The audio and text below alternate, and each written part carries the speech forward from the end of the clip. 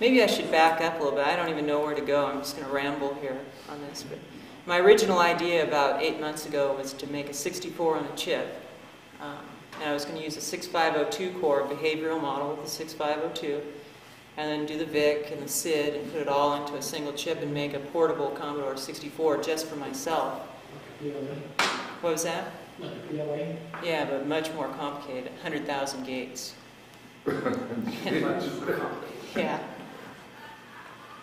I think the Commodore PLA probably had 300 gates or something like that. It's pretty small.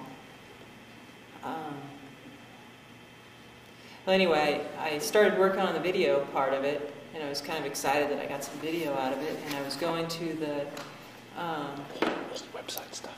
The Commodore Chicago Expo, so I wanted to show people, oh neat, I've got this 24-bit video card hooked up to a Commodore 64.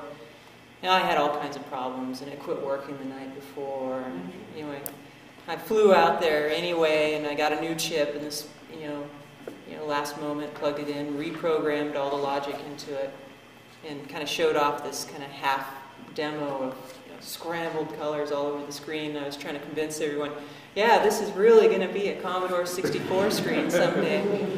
And that caused some problems because people were kind of skeptical that it was going to ever happen. And then everyone started flaming me on the CBM, ComSys CBM, and places like that, that I was getting people's hopes up and stuff that had never happened. So anyway, I just kind of went in secret about the whole thing, and people kept asking if I would do a video card, so I was like, sure, it'll be a video card. It'll be an enhanced video card, and that's all I would tell people. And, I'd leak a little bit out, well, I got some, the sprites working, I've got this working, and meanwhile, I was developing all the pieces to make an entire Commodore 64 on a chip still. And then I kept looking at it like, well, if I just add 16 megs of memory, that'd be kind of cool. And, how about if I add Zorro slots to it so I can, have... Just keep adding. Just keep adding on. So I just kept adding things, and I don't know, maybe a month and a half ago, I finally had enough of these small little pieces, which I had been developing on a Commodore 64 motherboard. And I was pulling the chips out one by one and replacing them with ribbon cables that have this big wad of cables running over to the CIA chip, and I'd replace all the signals that were supposed to be there. Yes, it fired up and it works, and I can access the disk drive, and then I'd replace the other CIA, and all right, the keyboard works, and finally got the VIC chip to work all the way. I spent the last 2 or 3 months, I haven't had an NTSC monitor hooked to any Commodore. It's all been on a VGA monitor, which is really cool. Well, that's definitely an improvement right there. Yeah.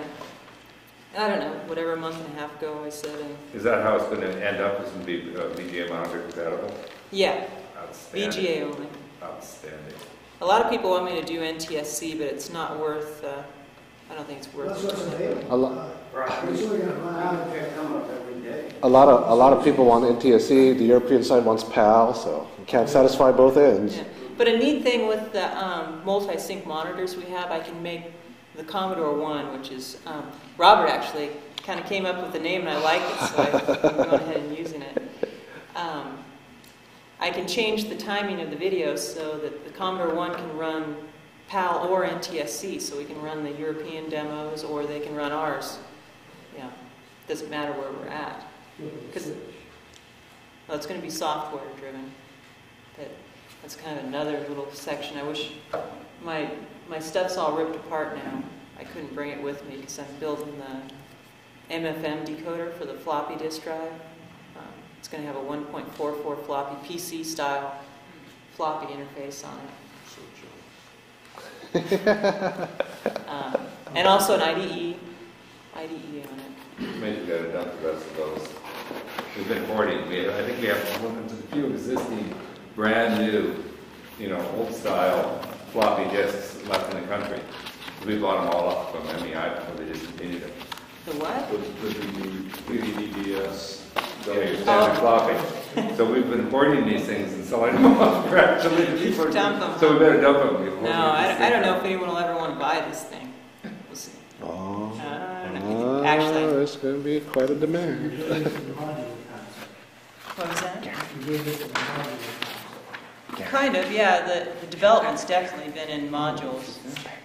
I've been trying to make everything work 100%, then I move on to the next section, move on to the next section. So as far as it emulating a 64, I'd say it's pretty darn close to 100%, I would say now, except for the SID chip. I'm still having all kinds of problems with SID, and I have faith that I'll get around that somehow. The first board that I have planned is going to be an ATX form factor. It'll fit inside of a standard PC tower.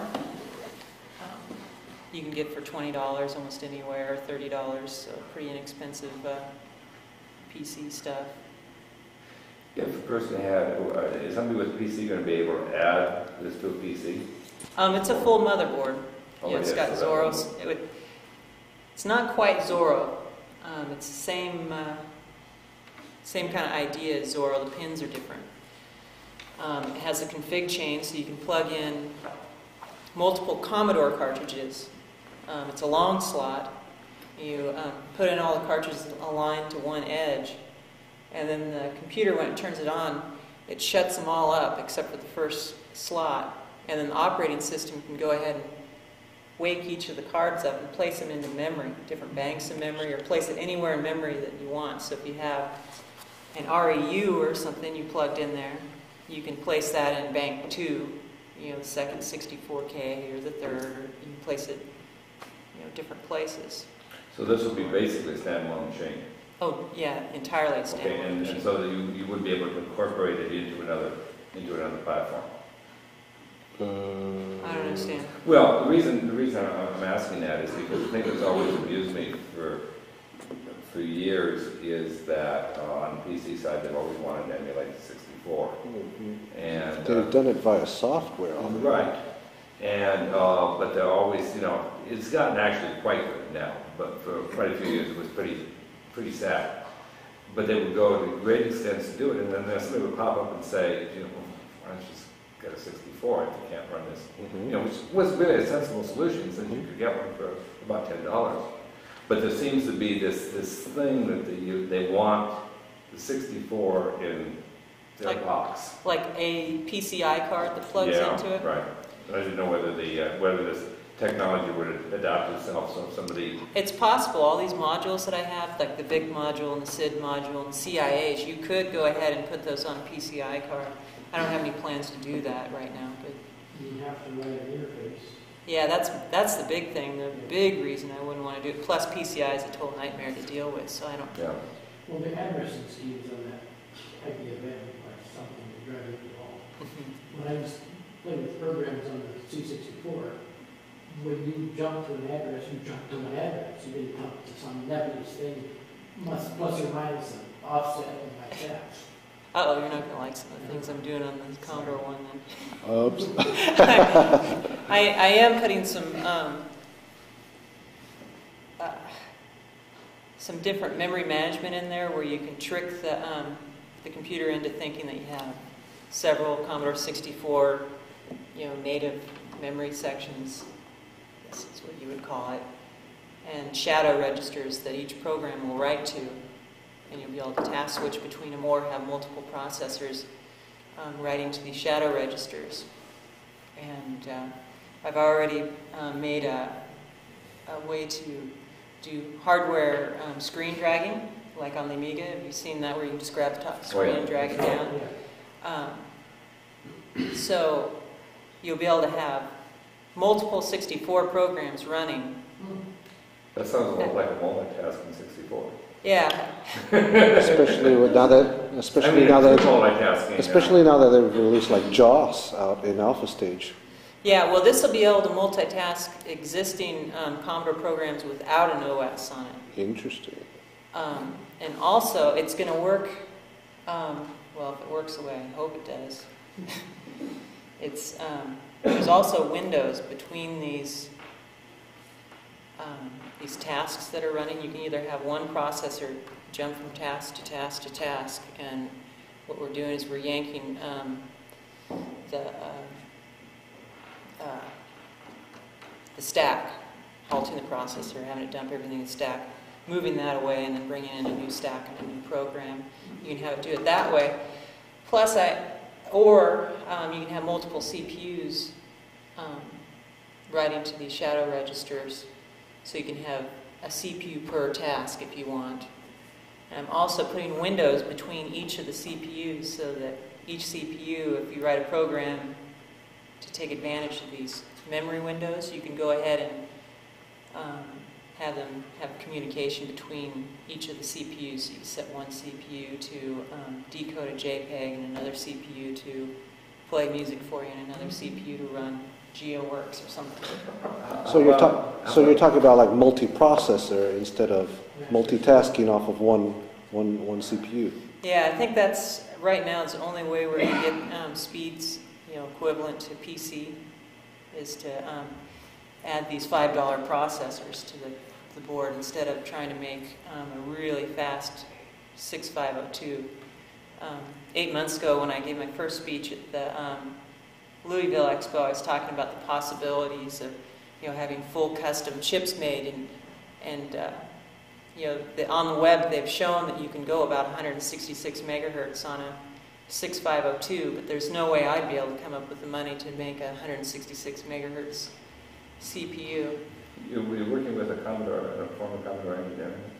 What was that? I heard somewhere that there was somebody Commodore organization. Yeah, Bill Hurd's been helping me with the sprite logic on the VIC. I was having some trouble making that work right. He was the engineer that, or the head engineer on the 128 project, Mm-hmm. and he's responsible for a lot of the reasons the 128 is so compatible. So he was kind of like, Jeri, you should kind of watch for this and this, and it's been very helpful talking to him about that. Chris Haney, I guess, was also, but he started out on 128. Yeah, I cornered Dave Haney at the Amiga show and picked his brain quite a bit too. What did Dave Haney say about your project?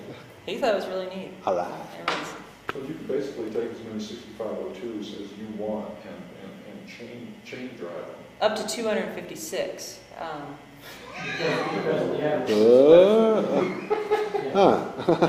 So there is a limit, and then we just have to expand, another set of registers for beyond 256. A really awesome cooling system. A Honda generator to run the whole thing. Well, actually, I was talking to someone online. They said, I'd like a 64, the Commodore 64, but 64 processors with 64 megs of memory or something. And I did a calculation of what it might cost. It was like $1,200 worth of CPUs and control logic for it. I'm like, well, What about DOS? I mean, because essentially you have an intelligent drive with the 1541. Okay, yeah, that's what I'm working on right now. That's always seems to also been a hurdle in emulation, because so many of the software was written to that drive. Yeah, that's, I think I found a way around that, so that I've worked on the IDE. I've got a buffer that's 256 bytes long, where you can pull in memory off the drive, 256 bytes wide, and you can view that from main memory if you like. But what I'm doing is I have a coprocessor, which is a stripped down 6502 that's on the graphics bus. It's not residing on the main system bus. Actually, I should back up so maybe you understand some architecture of this, how it's different than the regular 64. The regular 64, the VIC chip, it steals cycles from the CPU when it needs to access and fetch data to display on the screen. So it's actually slowing the CPU down.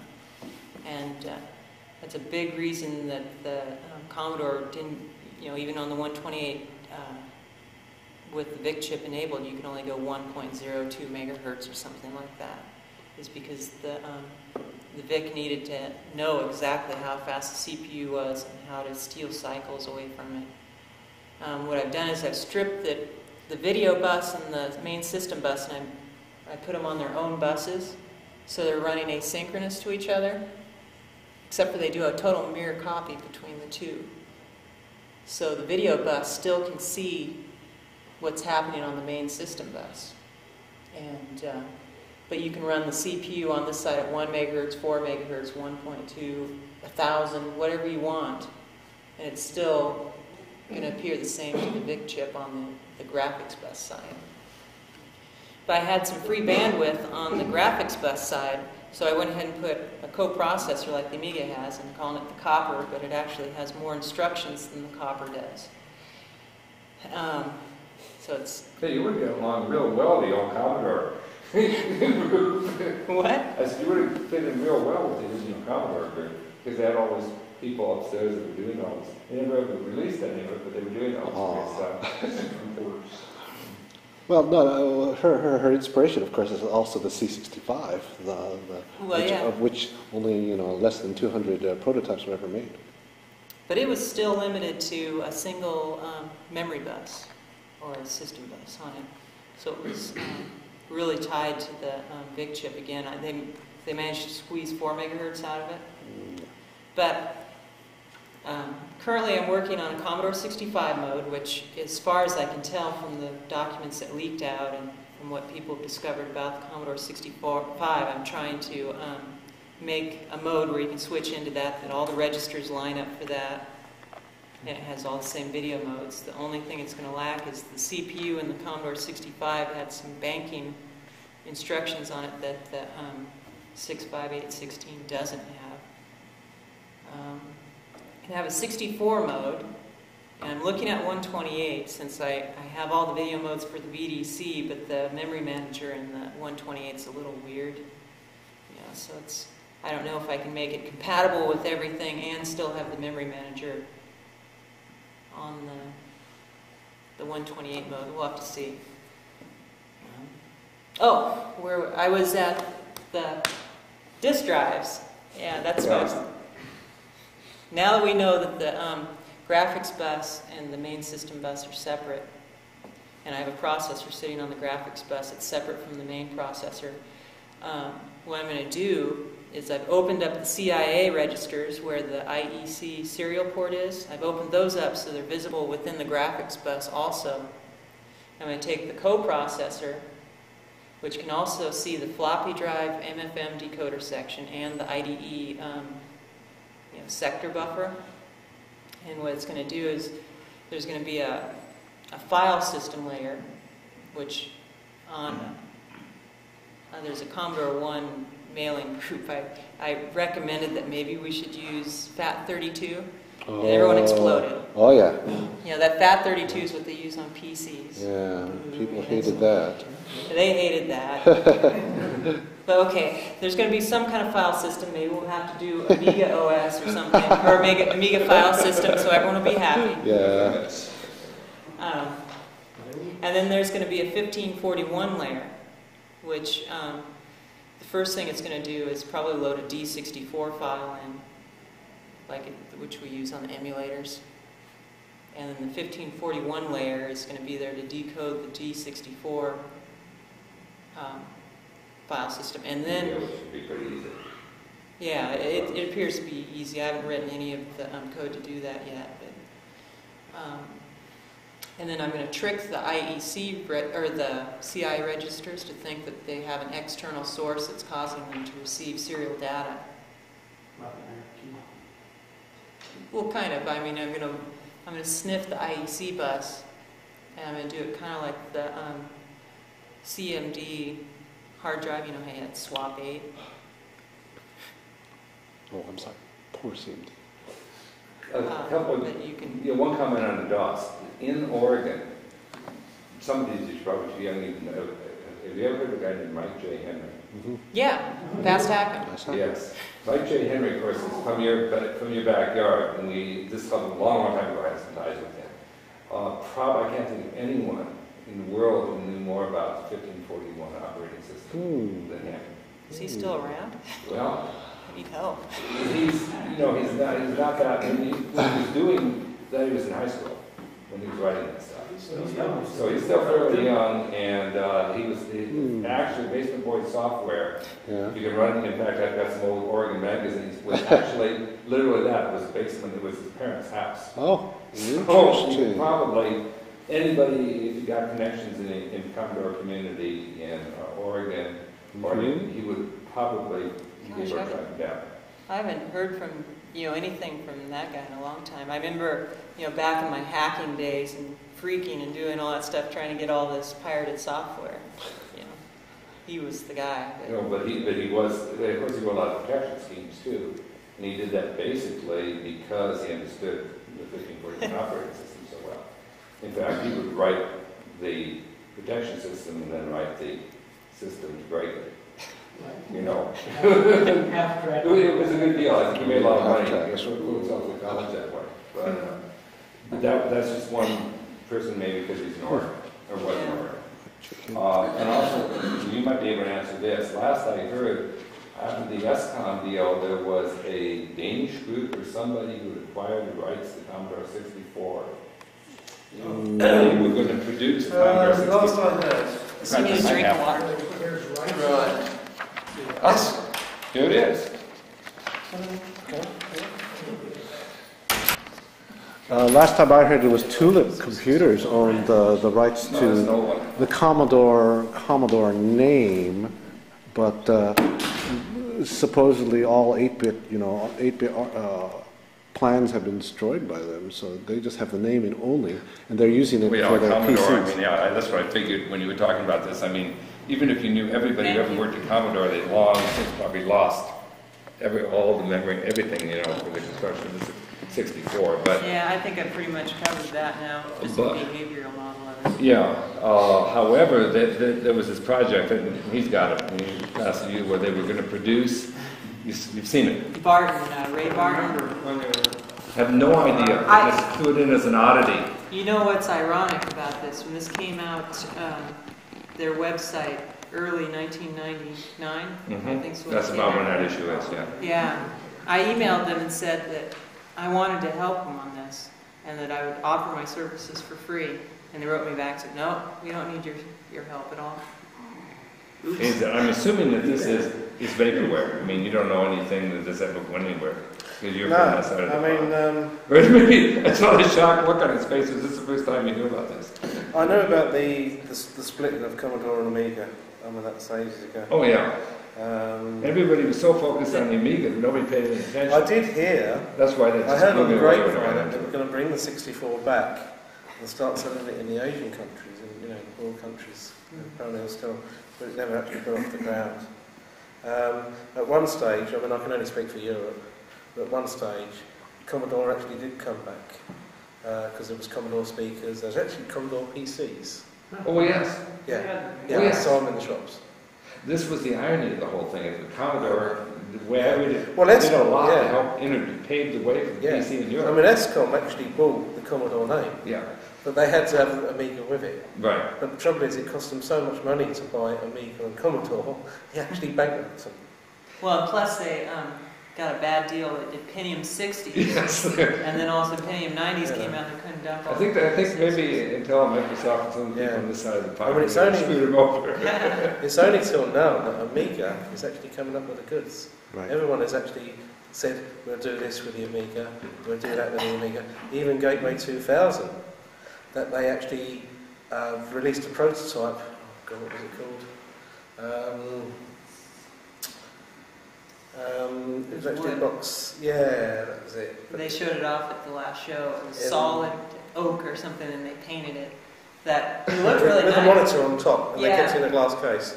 Yeah, I can't even remember what it was called now. yes, It was actually at World No, Amiga that was the 99. Walker. That was the That SCOM. was the SCOM. Walker, SCOM No, Walker. that- The one that Gateway did was beautiful. I mean, Yeah, it was really nice. Yeah, It's beautiful. it looked like a big box. It looked like 4000, a big box Amiga with a monitor on top. You couldn't touch it. It was actually in a glass case. Last time I saw it is World of Amiga show, and and everyone's going, "God, this is the new Amiga." World of Amiga. I think I saw pictures and I always assumed it was just a I'm rendering. sure it's a Amiga MC or something like that, and everybody MMC, actually. Yeah, I'm sure it's something like that. That's always And it was actually, everyone was actually going around the thing and Jim, always I have videotape of it if you want to know. well, the But then dangerous they thing about started- Amiga, you got all these people who are so good at rendering stuff. I mean, you Yeah. can create all this convincing, pictures out of nothing. you know. But it's not until Fleecy Moss and Bill McEwen actually bought the company that Right. actually backed the mouth up, put the money where the mouth is. Mhm. And they're actually coming up because the Amiga one is actually now on sale. I could have bought it last month. There's a- iTech one? yeah, it's actually on sale. Oh, really? Yeah. You mean It's the Amiga been one? released- the Amiga one. He's telling this is to actually- Amiga Incorporated yesterday. We visited Amiga Yeah, Incorporated I yesterday know. in They Snoqualmie. didn't know. He told them, and they didn't even know. Yeah, and, That doesn't surprise. yeah, because they were asking me for information, and I thought, well, but you guys are producing the stuff, This is the thing. but they're not producing the hardware. This is- Everyone asks the same question: is Amiga producing the hardware? No, No. they're not. No. They're only producing the software. That's all they're interested in, and they're producing software for the Amiga One, which comes out in the second week in August. And they're producing an Amiga emulator, I think they're or going the to. Amiga OS. They want to show it here at the Sacramento show. I Yeah, think but that's they're what pushing they're it more in Europe. I mean, what happens is there's a show in Surrey, which is near where I live. It's near the south coast. I had a choice to go to the show or come into America, and I thought, well, I'm coming to America anyway, but I'd like to go to the show. And I went there on a shoestring. I actually went there on a shoestring, and I'm glad I did that. I went there with 20 quid, but I ended up spending about 70. So the credit card took a bit of a dent there, but I come away all right. And they actually, on that day, because I went there, wanted to see the Amiga One, I knew it was going to be there. They had a prototype. I've been corrected on this and that because Bob's been bending my all about it. What they actually had there is a tower with the Amiga One in it, and it was all set up, and everything is PC peripherals. I'm not very good at explaining this, but I'll do my best. It's all designed so you can use PC hardware like graphics cards, USB ports, serial, everything, and it was beautifully set up. So they had a big tower there with the side taken off, and everybody's gathering around, and all the cameras were flashing. And they said, right, this is the Amiga One. They said the only thing that's not on it is the interface to connect the 1200. But they said we've had official permission to release it from today. And everyone said, come on, can we have the board? They said, well, no, we're not selling the board. We are selling it as a complete package. We have 5 with us. So the first 5 people that come up with a wad, they can have one. I saw Those were the last somebody. words when Chris got Yeah, I actually saw somebody buy one. He actually bought one there and then. So what you're buying is you're buying a tower.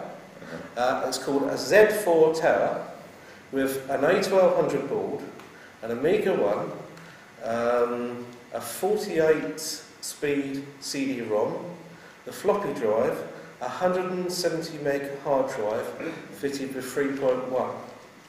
And the PC keyboard, and they're throwing them out. So what they're doing is they're taking the Amiga Magic Pack and putting everything in there, and then just adding the Amiga One.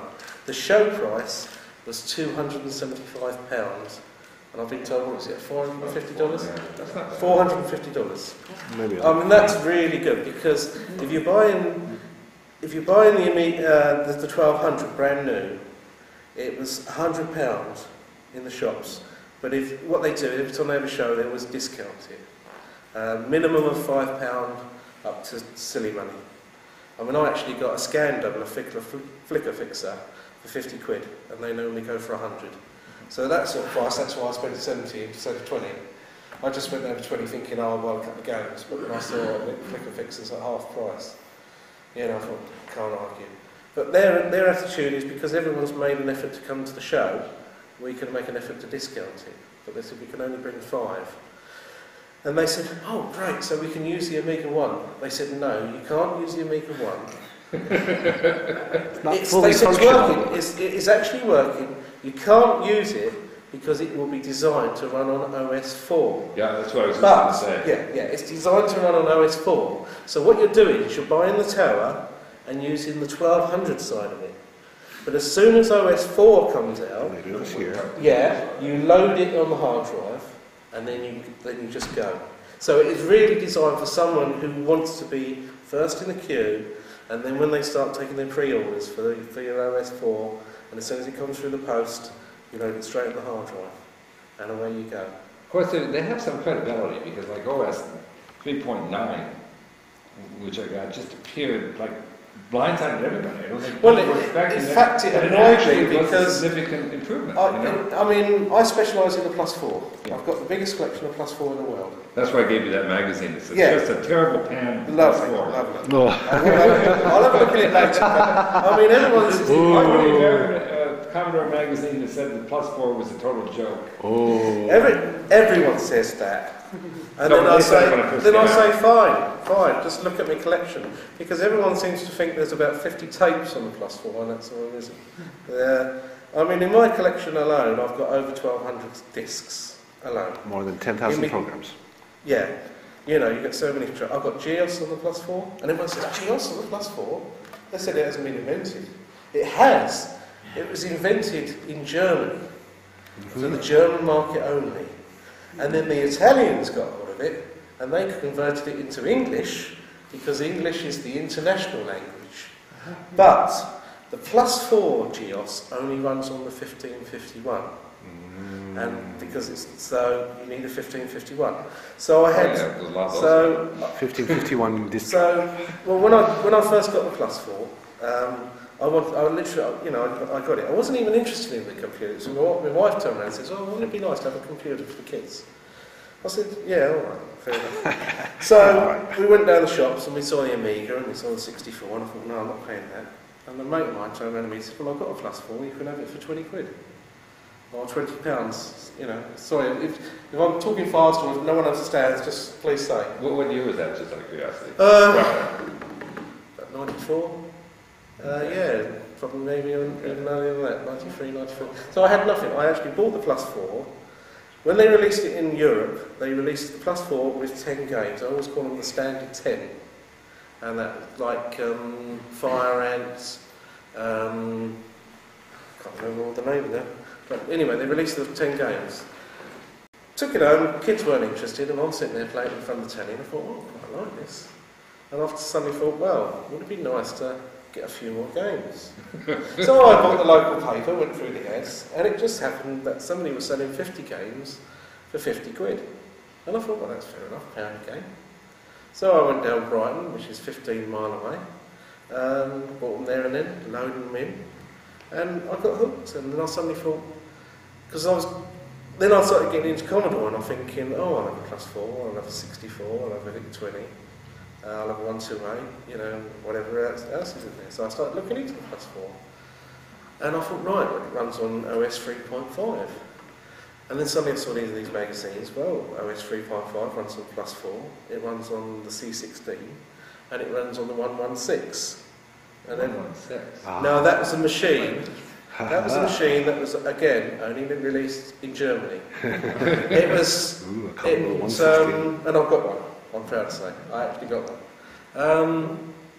It looks exactly the same as the Plus 4, but it's smaller, and it has a rubber keyboard, but some of the keys actually stick. And in Europe, they released a machine called the Spectrum. Yes. Yeah, no, and a Specky. Well, we used to nickname it the Specky. Yeah. So we said, oh, it's a Plus 4 with a Specky keyboard. And that, but it was only released in Germany. Nobody ever wanted it. And it was only released for 16K. And it was the Plus, like the C16 was released for 16K with no software on it whatsoever. And then they released the Plus 4. But it never took off. It took off reasonably well in England, but everyone was disappointed. It took off really well in Germany. And if you're into computers, you've got to go to Germany. See, Germany, the thing we always heard, because I got involved, I got one of the first 10 64s that came to this area when they were still socket chips and stuff. The thing that we always heard, all through 64 and all through the Amiga days, was, yeah, they're not really big here in the States, but in Europe, everybody's got Commodore, everybody's got Amiga. I mean, you hardly find a PC there. Then I started talking to people, that's why I asked a year, in the 90s over in Europe. And I went over there in 1988, I think, or 89. And then while Commodore was somewhat present, there was still a lot of PC stuff at that point. And I would talk to people and they say, God, you are so lucky to live in the States where they have all of this really high-end stuff with Commodore and Amiga and all the serious stuff, and where people actually use this and isn't just a game machine like over here in Europe. And I began thinking, everybody's got this concept that somewhere else in the world this is big, Yeah, you say that. I mean, I don't know if this. I've had Americans. Is that true? No, I've had Americans write to me and said, God, I wish I lived in Europe because you've got everything out there. I mean, I found the biggest place is Germany. If Germany goes into something, they go into it big.